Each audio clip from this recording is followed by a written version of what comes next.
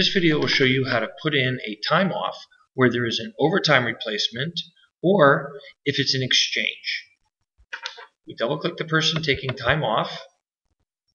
We enter in the staff ID of the person covering or a few letters of their last name and hit the tab key.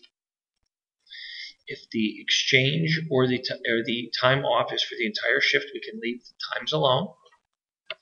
We go to the Assign tab.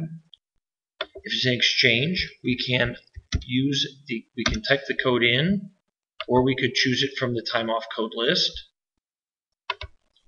For exchanges, it will automatically put in the exchange on duty code for the person who is working, and we click Save.